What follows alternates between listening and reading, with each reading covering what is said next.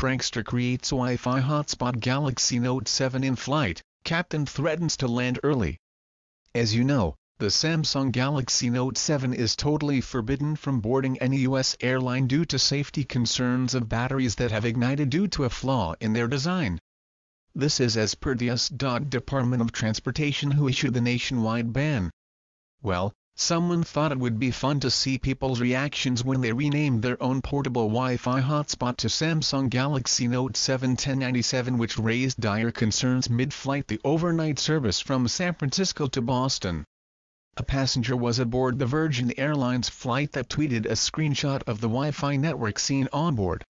Once the crew found out, a call went out for the passenger with a Note 7 to press their call button.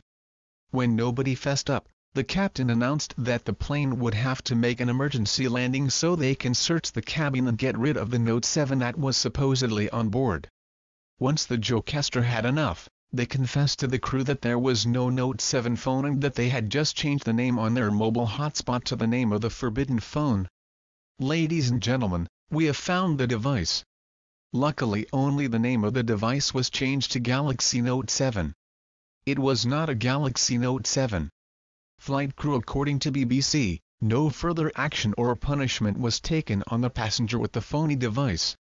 What a way to cause not only an inconvenience to those on board, and on a red-eye flight, no less, but also scare the crew into thinking there might have been a real emergency, especially when people have seen videos of these phones fizzling up and catching fire.